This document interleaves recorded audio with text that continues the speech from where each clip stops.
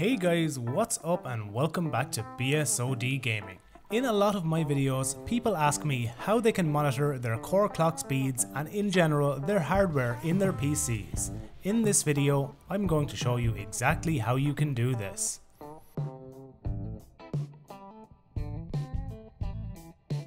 For the purposes of this video, we are going to be using HW or hardware monitor. Come down to this link right here and you will be able to download it. I will have this linked in the description. You want to click Download Setup.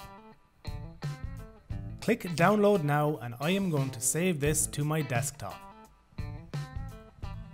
Once this file finishes downloading, click here and click Run. Select where you want to install it yourself. You can also select to create a desktop icon. I choose to do so as I will be putting a shortcut for this onto my toolbar. You can also select to view the readme.txt, but I do not need to do so right now. Once the program installs, we can delete its installation exe as we no longer need it.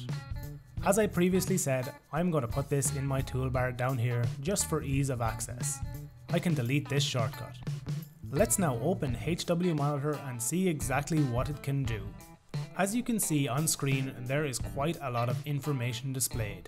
We can see things such as voltage to your CPU, core temperatures, power being used by your CPU, CPU core utilization, CPU core clocks, HDD and SSD usage and temperatures, and you can also see things like your GPU usage, GPU frame buffer usage, bus interface usage, and memory utilization.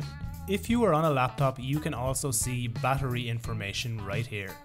If I come to my advanced power options and change my power profile, as you can see when I switch from balanced to high performance, HW Monitor picks up on the change in core clock speeds on my CPU.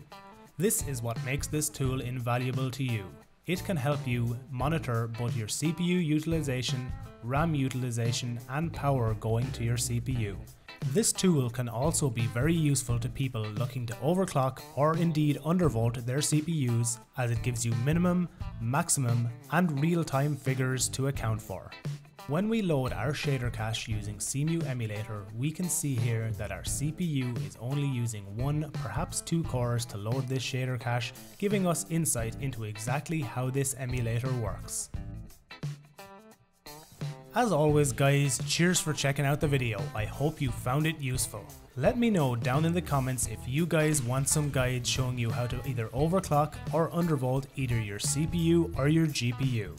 Remember to like the video if you liked it, dislike it if you didn't, and subscribe to the channel if you want to see all future videos from me.